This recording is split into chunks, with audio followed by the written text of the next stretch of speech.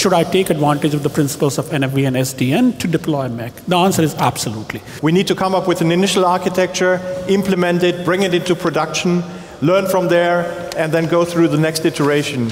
We need a software architecture that facilitates the creation of those applications on those multi-provider environments.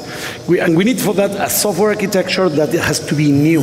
The challenges are in serious deployment and getting it up and running in scale. Let's just do it. If you want to say you're being cloud native, you better be moving at the speed of the cloud guys.